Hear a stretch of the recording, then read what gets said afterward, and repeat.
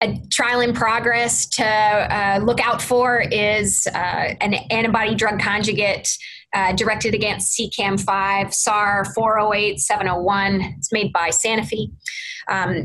I presented the trial in progress detailing the randomized phase 3 trial of this agent versus docetaxel for patients who have received one line of prior platinum as well as immune therapy.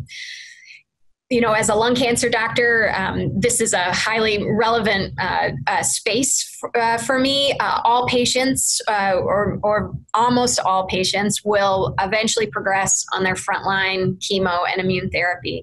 And so we desperately need alternative options. And not all patients have tumors that will equally be able to activate the immune system. And so more novel mechanisms of action are needed, like SAR408701.